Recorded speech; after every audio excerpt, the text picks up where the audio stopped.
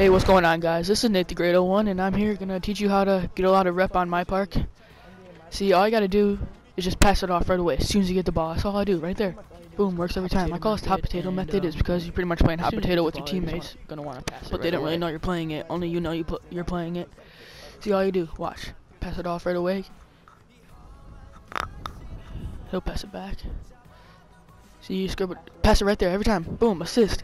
All day. That's all you gotta do. It's that simple, guys. Seriously, no, but how do people not know this? It'll work great.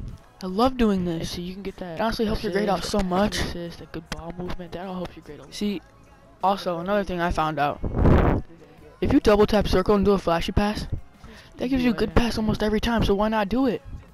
See, just like that. It wasn't giving me a good pass that time, but see, that's all you gotta do.